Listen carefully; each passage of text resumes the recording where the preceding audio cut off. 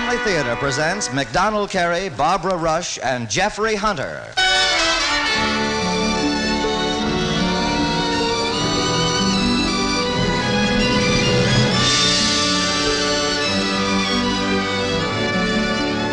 From Hollywood, the Mutual Network, in cooperation with Family Theater, presents The Pitchfork Experiment, starring MacDonald Carey, Jeffrey Hunter, and Barbara Rush.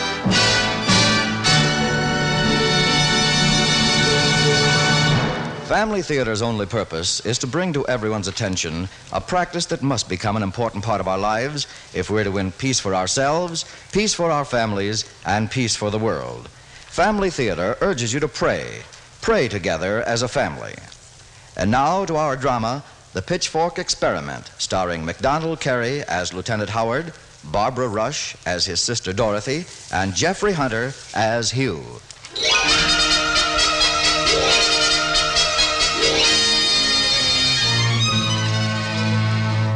The story I'm about to tell you is substantially true, but because some of the people concerned with the Pitchfork Experiment are still alive, and because dragging them through the mess again would serve no good purpose, I'll keep the names of people and places fictitious, if you don't mind. What was the Pitchfork Experiment? Well, it was one of the most humiliating experiences I've ever had, and certainly the most humiliating defeat ever suffered by the United States Army.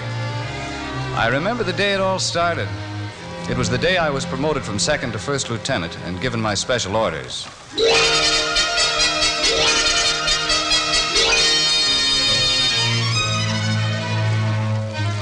Then they go on to say, after securing personnel at Fort Munson, California, you will proceed to the Fort Pitchfork Proving Grounds in California, where you will receive further orders.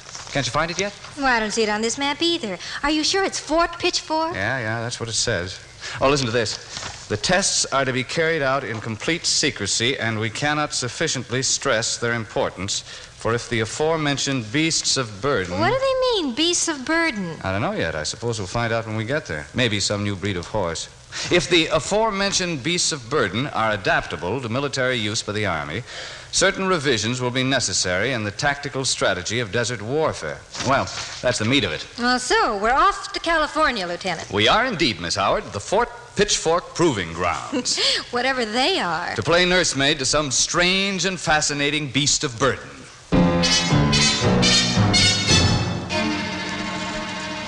When my sister and I arrived at Fort Munson, I reported to the commanding officer, and it was then that I got two great shocks. Camels, sir.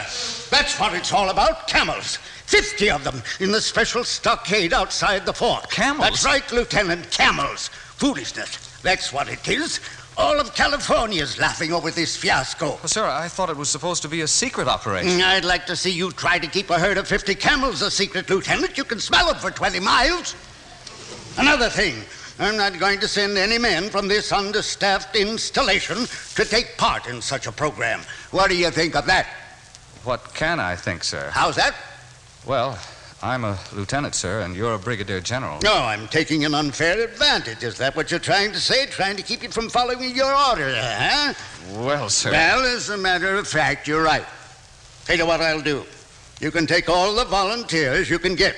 But I'll tell you this, when the men find out it's camels, and what's just as bad, when they find out they have to go to some forsaken place, Fort Pitchfork? Yes, you can expect darn few volunteers. Camels. Some smart-aleck government buyer's got himself stuck with a boatload of them and passing the buck on to us, that's what. Why, I'd say tell them to get themselves another boy, and then put in my bid for the Navy before I'd take a detail like that. What we need in the Army, Lieutenant, is...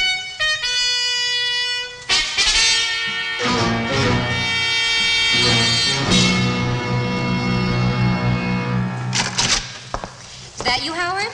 Yeah, it is. Come on in, Corporal. Did you have any luck? One volunteer, just one. Dorothy, I'd like to present Corporal Hugh Fitz. Corporal, my sister, Miss Dorothy Howard. Oh, your sister. Oh, my pleasure indeed, Miss Howard. Oh, it's nice to meet you, Corporal Fitz. He's the volunteer. Oh, you know something about camels, Corporal? No, ma'am. It's only what I've heard about them since they arrived here for the lieutenant to pick up. Maybe you wouldn't mind telling me just why you decided to come along. Huh? Well, sir, I'm the only Irishman on the post, and to make matters worse, I've got a Well, I guess I can say I had a Scotch sergeant. I don't understand. Well, it's not easy to explain, sir, so let's just say we don't get along too well. Oh, won't you sit down, Corporal? No, thank you, ma'am.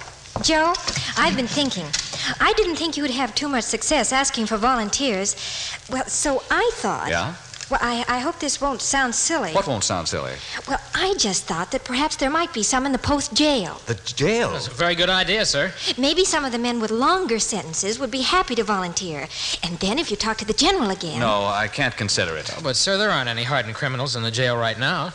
There isn't any other way. No. Well, the general... But I can't expect any favors from him. Sir, well, if your sister was to be there to kind of give you a little support, I don't see how the general could refuse. Well, you know, that's a good point. Corporal, I think you've got a pretty good head on your shoulders.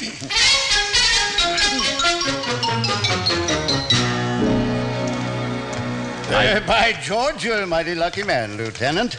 I think if I'd seen your delightful sister, I might have volunteered for your expedition myself. Oh, it's very kind of you to say that, General. Oh, nothing. Nothing at all. But it seems a little strange to me that you should inflict the hardships of desert life, Lieutenant, on Miss Howard. Well, there was really no choice, sir. My orders stated I might take my family. And Joe and I are the only ones left, and it's all right, General. Well, let us hope so. You may take the keys, Corporal. Yes. I'll let you carry on by yourself. Thank you for your help, General. Well, I wish I could do more. I'm sure you do, General. If the fort weren't so under garrisoned, I think if the Army had had any idea of your efficiency, General Mooring, you'd have lots more men under your command, and then you would do more. Well, I think I realize your situation here, sir. We'll try to get along on the volunteers we find here in the jail. Yes, don't worry about us. We'll get along somehow. Well, no, I was just thinking, if it would be of any help, for a long time I've been toying with the idea of reforming Headquarters Company from 3 platoons of 3 squads each to 2 platoons of 4 squads. If I did it now, well, you might be able to use the extra squad. Sort of compliment your volunteers, huh? Well, thank you, sir. Hooray! What was that? Oh, the corporal was just enthused over your generosity. Yes, sir. That's right, sir. Enthused, sir. That'll help a lot. Well, I hope so. Good hunting. Oh, by the way, I think it might be something of a treat for some of the other officers myself if you'd bring your charming sister to officers' mess tonight. Yes, sir. Oh, I'd be more than delighted, General. Oh, fine. We mess at, that is to say, we dine at 7. We'll be there. Splendid. You poured it on pretty thick, little one. Well, you got what you wanted, didn't you? Well, she'd poured it any thicker, sir. She'd have gotten the whole Headquarters Company. Well, shoot, if I were the general, I'd given her the whole army. Why, thank you, Corporal. Corporal, you strike me as having a lot of cheek at times. Oh, no, sir. Enthusiasm, sir.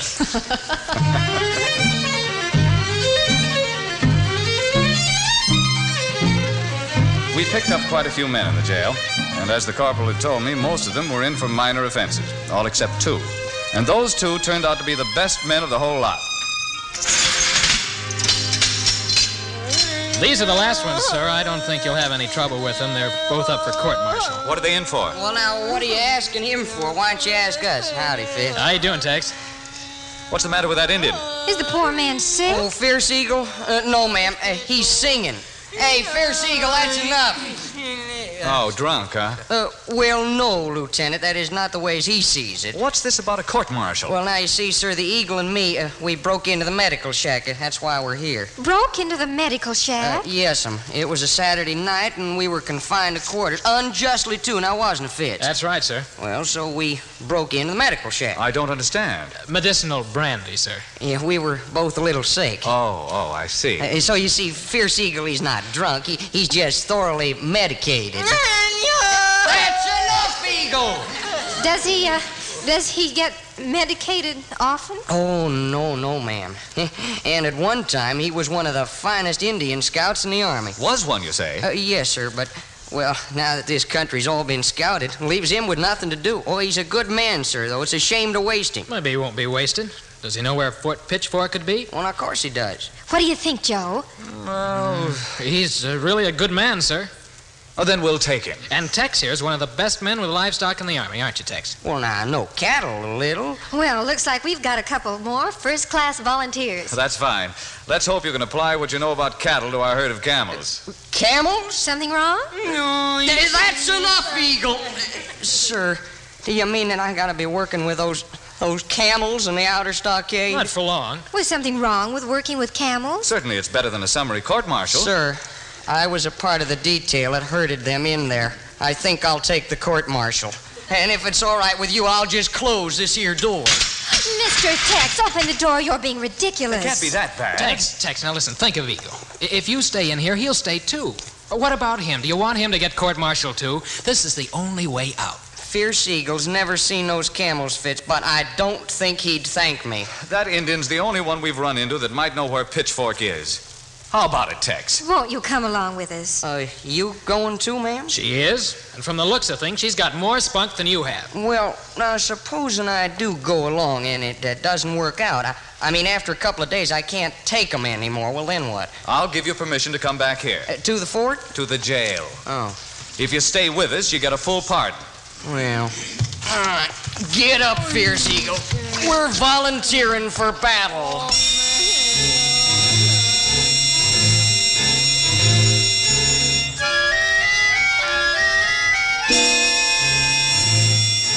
The General's dinner that night was a great success. At least I thought so at the time, for after a little conversation with my sister and me, the General decided to let us have whatever supplies we might need and enough pack horses to carry them. The whole thing seemed to be shaking up pretty well, and that night I had a really wonderful dream. The experiment's going just beautifully, Captain Howard. You'll get another promotion out of this. Oh, I'm so fortunate to have such a brilliant brother. Yes, sir, Major Howard. You sure are showing those camels who's boss. Colonel Howard, I take my hat off to you. The Army can be proud of a man like you. General Howard, it is with the greatest pleasure and respect that I nail this sign up changing the name of this fort to Fort Joseph Howard.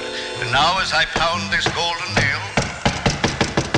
Lieutenant Howard, open up. What's that? Oh, sir, the pack horses have stampeded, sir. They're all over the landscape. Oh, no.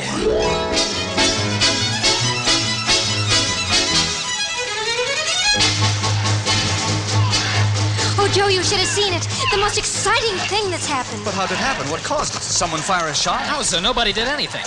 And what were you doing out here, may I ask? Oh, I just came out to watch. It wasn't my fault. Oh, it wasn't, sir. You see, we had the pack horses on the picket line over near the stockade, and then suddenly the wind shifted. The horses got a whiff of those camels, and they broke the picket rope. And Corporal, has anyone gone after them? Tex took the whole headquarters squad, sir. Oh, look, isn't that our scout? Where do you suppose he's going? I don't know. Hey, you, Fierce Eagle, come over here. Where are you going? Fierce Eagle go back to jail. Back to jail? Just because of a few camels? Yeah, camels. They good for nothing. Mr. Eagle. Huh? You and Tex are good friends, aren't you? Tex and Fierce Eagle blood brother. Well, Mr. Eagle, when Tex comes back and sees me with the camels, and when we tell him that you were afraid, he'll think you're a coward. Yeah, what else can he think? That's right, Fierce Eagle. Besides, they haven't done anything to you, have they? Camel bite Fierce Eagle. They did? Then why don't you bite them back? Bite back? Of course. Bite back. All right, I stay. Bite back.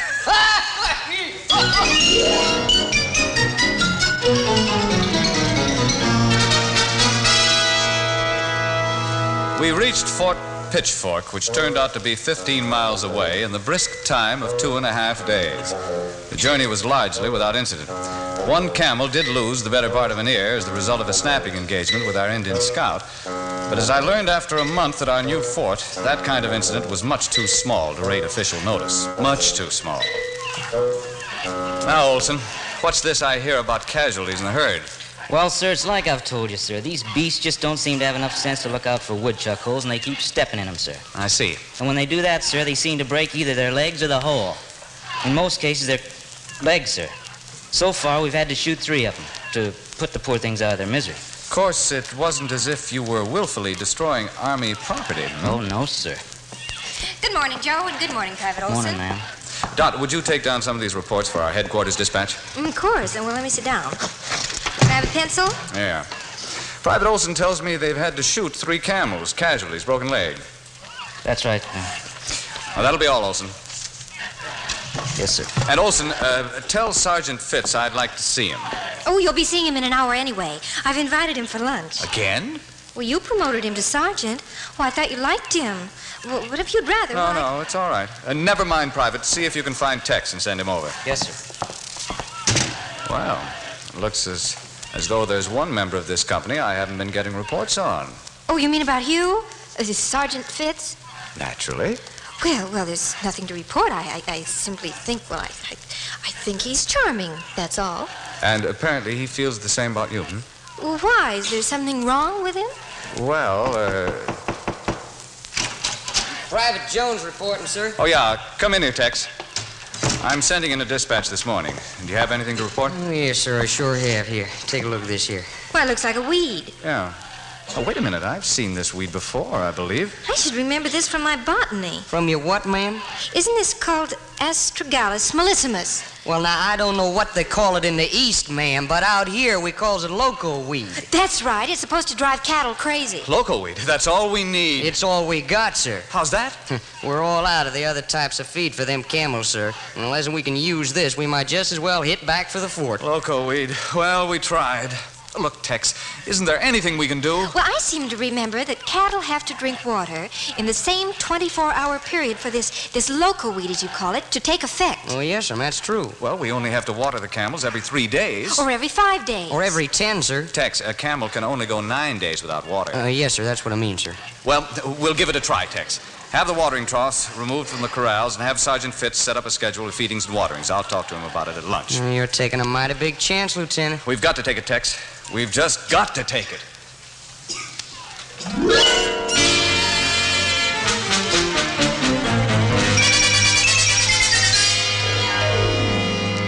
Surprisingly enough, the schedule worked out pretty well, and the herd seemed to prosper on local weed. And little by little, we learned how to work with the camels. And everything went along with a fair degree of smoothness. And that is, it did till one night in June. I was just finishing my tour of inspection. Are you, Lieutenant? Olson? Yes, sir. Just finishing up. They've all been fed? Yes, sir. Ah, good. Well, guess I'll say good night to my sister and turn in. Good night, Olson. Good night,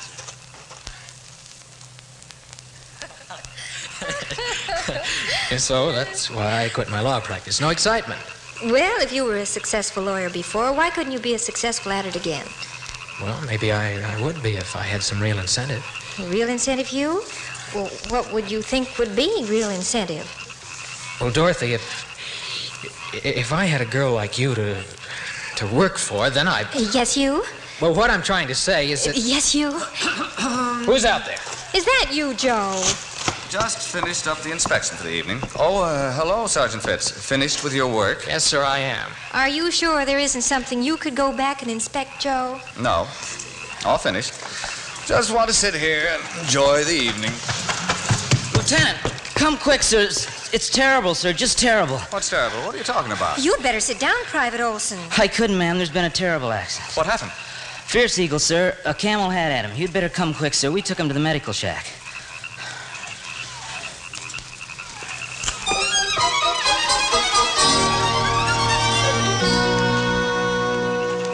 All his front teeth. At least 2, sir. Well, how could it happen? Well, miss, the way I got it was a camel bit him, and just as he was biting him back, this here camel moved, sudden-like. And there was the eagle standing with no teeth. All right, now take it easy, boy. Take it easy. Camel insult Fierce Eagle. Fierce Eagle get his scalp. Oh, no, you don't. No, you don't. Just sit down. Sit down and be quiet. Oh, I'm sure glad you're here, sir. Oh, is he in much pain? I don't know, ma'am, but he's mad, that's for sure. Here, Dorothy, open up the medical supplies. Fierce Eagle, What'd he say? Well, now, he's speaking in his own tongue, and with them teeth being out, it ain't easy to understand, but, well, it sounded like, hi-you skookum. I'm real sick. Do you think he'll need the brandy, Joe? No, I don't think so. No, Fierce Eagle, cultus tatus. It says he's cultus tastus, a bad eagle. Let cook. And all broken up. Need fire medicine. Says if it's all right with you, he'd like about 3 fingers of medication. Well, I don't see how it would do any real harm just this once, do you, Joe? Yeah, we ought to give him something to relieve the pain. No. I'll skook 'em. Oh, what was that? Now, that's kind of hard to tell, ma'am, but it sounded like Hayu Skokum means very sick. Oh, you better give him something, sir. Oh, you poor man. Oh, yeah. Wish we had some other pain reliever than medicinal brandy. It can't do any harm, just this once. Well, all right. Be quiet, Eagle. Listen. What's the matter? That's the camel. Something wrong? Tex, when you brought Fierce Eagle out of the stockade, did you close the gate? Well, no, Olson. I didn't do it. Then they're out and after the water. Oh, but that water will drive them crazy after the loco weed. Oh, shut up, Fierce Eagle. Come on, we've got to stop him. Oh,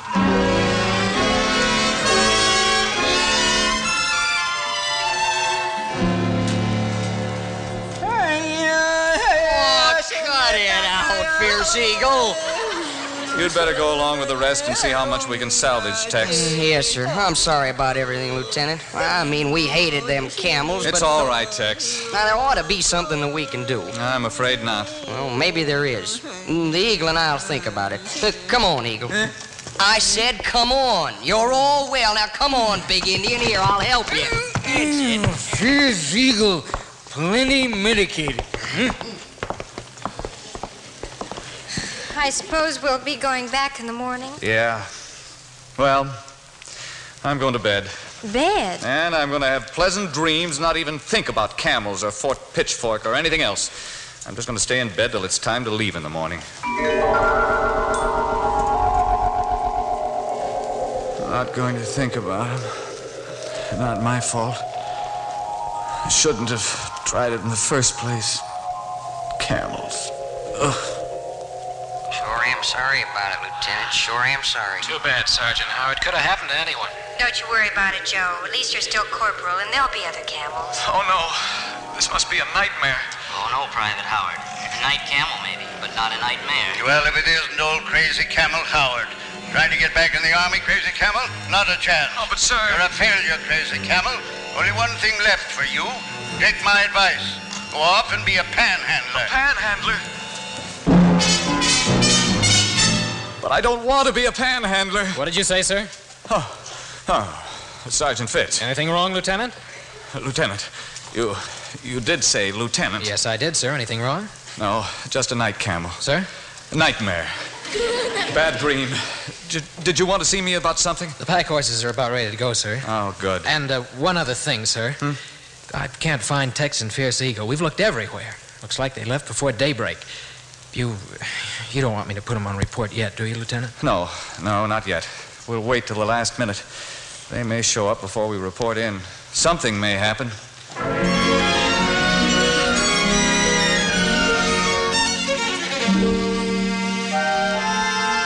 I wasn't quite prepared for what did happen.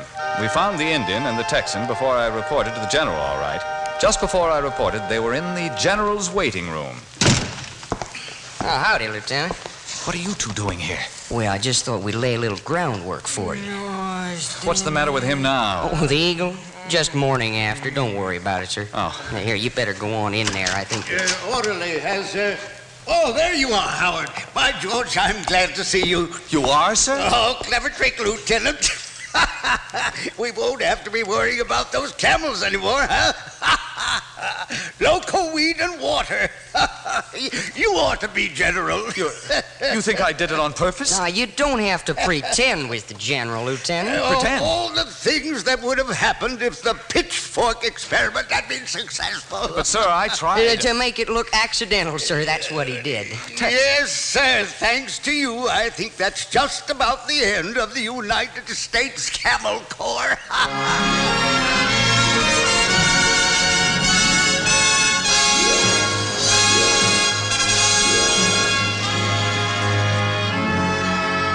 It was the end of it, all right. In fact, some good came out of the whole misadventure. Most of the men who served on the expedition got immediate promotions. My sister got a good husband, and the camels, well, they got the Mojave Desert, which those who know camels will know was exactly what they deserved.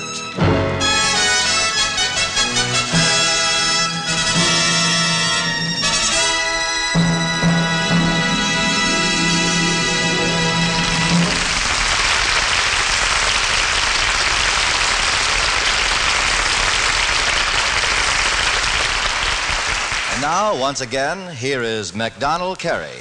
Thanks, Tony. Barbara, Jeff, I certainly enjoyed working with you two. Well, thank you, Mac. We enjoyed working with you, Mac. Say, I hear the Hunters are expecting a blessed event. Yes, we are. And we think it's wonderful. Yeah, it sure is. It makes a fella feel pretty important.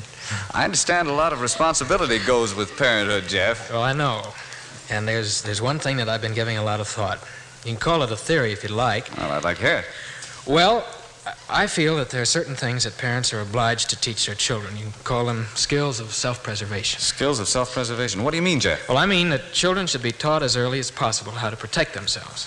Like how to swim, how to behave in traffic, how to find their way out of wooded areas. How to pray? Well, I don't think we'll have to make a point of teaching that, Mac. No? Oh, environment will take care of that. We believe in family prayer, and we do our praying together and make prayer as much a part of life as the evening meal. You know, Mac, family prayer is a powerful thing. It brings God right into the family. It makes him an active member, and with God in the family, how can you miss? You have quite a family yourself, haven't you, Mac? Mm-hmm. 6. 6? Yeah, my wife and I, Lynn, Lisa, Stevens, and God. That makes 6. Oh, you sound like a family prayer man yourself, Mac. I am. There's another aspect of family prayer you haven't mentioned, Jeff. It falls right in with your theory, too, because it preserves the unity of the family. You've heard it, I'm sure. The family that prays together stays together. More things are wrought by prayer than this world dreams of.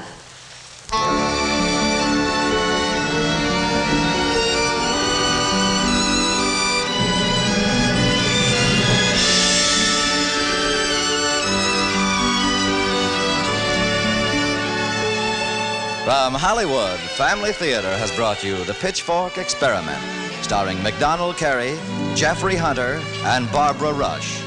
Others in our cast were Francis X. Bushman, Tom Holland, Bert Holland, and Walter Brennan, Jr. The script was written by Robert Hugh O'Sullivan, with music composed and conducted by Harry Zimmerman, and was directed for Family Theater by Joseph F. Mansfield. This series of Family Theater broadcasts is made possible by the thousands of you who feel the need for this type of program, by the Mutual Network, which has responded to this need, and by the hundreds of stars of stage, screen, and radio who give so unselfishly of their time and talent to appear on our Family Theater stage. To them and to you, our humble thanks. This is Tony Lofrano expressing the wish of Family Theater that the blessing of God may be upon you and your home, and inviting you to join us next week when Family Theater will present Gene Lockhart and Mona Freeman in The Story of Little Tree. Join us, won't you?